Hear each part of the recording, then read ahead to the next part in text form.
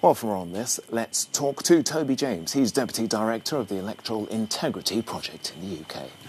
Well, thanks for joining us here on the programme. The government claims this is to crack down on voter fraud. Just how big an issue is this in the UK? It isn't really a big issue at all.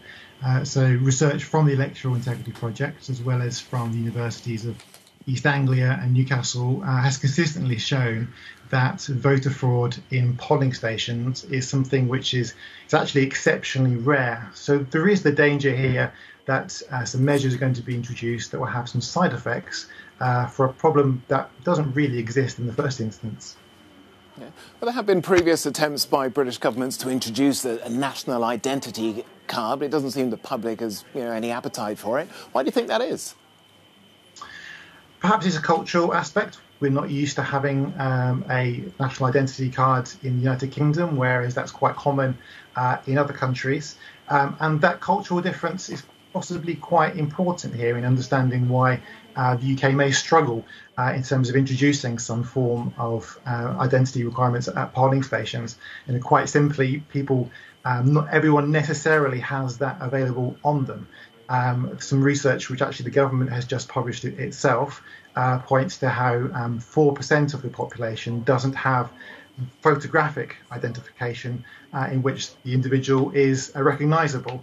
Now, 4%, on the one hand, that doesn't sound like a huge amount because that means 90%, 96% do, but that actually does amount to a very considerable proportion of the population. That could be 1.9 million people in terms of the size of our electorate who don't have that identification on polling day. So this represents a very significant threat to the integrity of elections.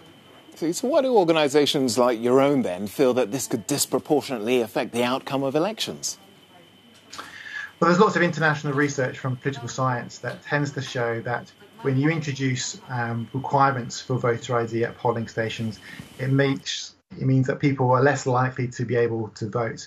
Part of this is that perhaps they don't have that identification on them on the day. Elections are really important for people like me that study elections. They're really important for the governments whose outcomes are determined by elections. It makes sure whether they're in or out of office. But for everyday citizens, it's not necessarily the first thing on their mind. So what's really important in terms of polling procedures is that it's accessible, it's done in a way that makes sure that everybody actually can cast their vote.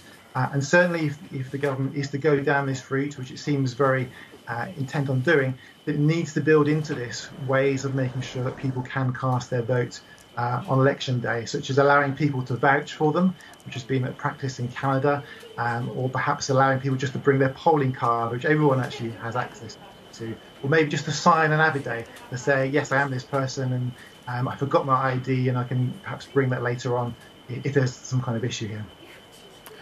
Toby James, Director of the Electoral Integrity Project there in the UK on those plans to introduce voter IDs. Thanks for joining us.